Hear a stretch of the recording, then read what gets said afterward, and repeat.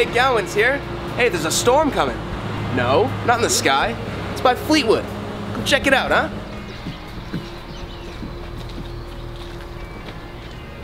Hey, welcome aboard, folks. So happy you could join us today on another one of our informational Campers in RV virtual tours. Let's start with the cockpit. Here in the cockpit, you'll notice numerous qualities which makes the Storm an excellent buy.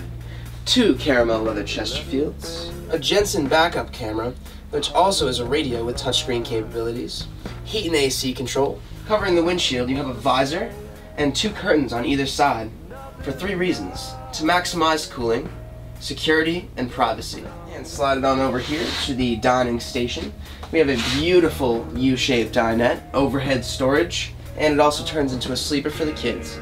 Over in the kitchen we have underneath storage, a double sink, overhead storage, a microwave, a 3-burner stove, a 2-shelf oven, drawers for all your silverware. And over here on the control panel we have a radio with built-in Bluetooth for audio streaming, a generator, controls for your slide outs, you know, leveling for your black water, your gray water, things like that, and a pretty sweet TV control. That's deluxe. And bring it on over here, you'll find a 6 cubic foot refrigerator, along with a full freezer, overhead storage, and let's check out the bathroom. And here in the bathroom, we have a toilet, a sink, cabinetry spaces, a mirror, a stand-up shower with a skylight, ventilation system so it doesn't get too steamy, and drawer storage. Ladies and gents, as always, we are approaching my favorite part of the camper. The queen-size mattress, baby. Mom, Dad, this is where you're going to be spending your time. We got a 24-inch television right here, created by Sansui.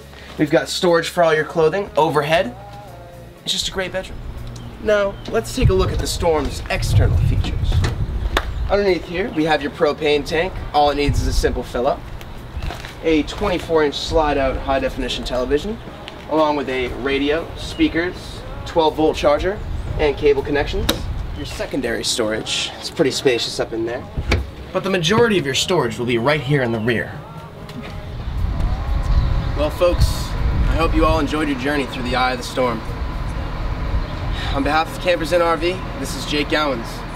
I hope to see you down at the dealership real soon.